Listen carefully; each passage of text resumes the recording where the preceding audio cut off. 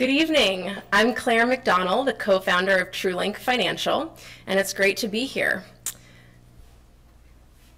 This is a picture of me and my grandmother on the farm that she operated until she was in her 80s. I spent every summer of my childhood there doing things like you see on the screen, collecting eggs from the chicken house. It was on this farm that she had the series of strokes that led to the dementia that she lived with for the last 8 years of her life. She spent those years on the farm, living independently with increasing levels of support from our family and from paid caregivers. At one point during that time, an itinerant handyman approached her and convinced her to pay him thousands of dollars more than was reasonable to repave the driveway. And then he left without repaving the driveway. Home repair scams like this are just one of the hundreds of kinds of scams that target seniors in the US every year. The elderly in the US lose billions of dollars to hidden charges, misleading and pushy marketing, and outright fraud. At first, it's tempting to think, or you just assume this is a "grandma, don't give your credit card number out to door-to-door salesman" problem. And then once you take care of that, it becomes a "grandma, don't answer the phone if you don't know who's calling" problem. And then it might become a "grandma, you use a walker. Why do you want the entire collection of hip-hop jazzercise DVDs" problem. So you address one issue, and then another issue appears. It's a game of whack-a-mole.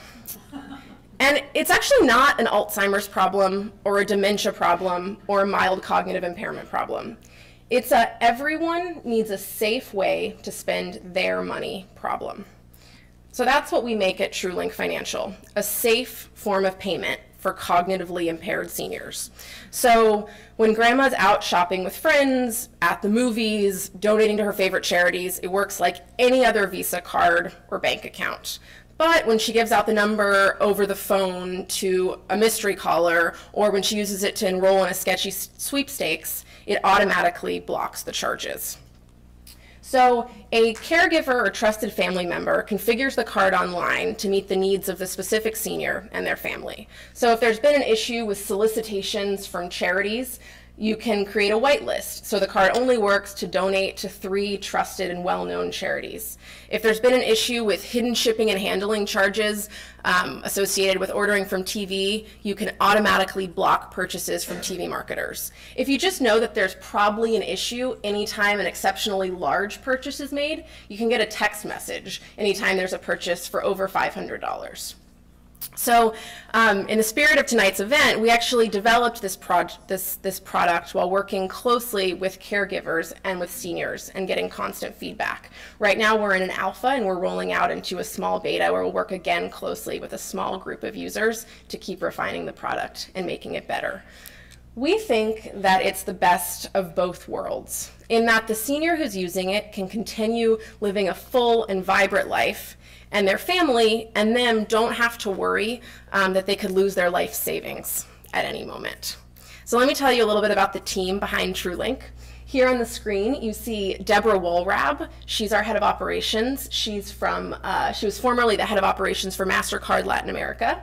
That's my co-founder standing next to me, Kai Stenchcombe. He's a brilliant technologist. Chandra Chatterjee, a consumer insights expert, formerly of Visa and the scooter store. Here in the room tonight, we have James Tensley, our head of customer acquisition and engagement, and Gabe Novice, our director of operations and customer service. So I heard the bell. Oh, that was me hitting the bell. Everything's fine. Okay. All right.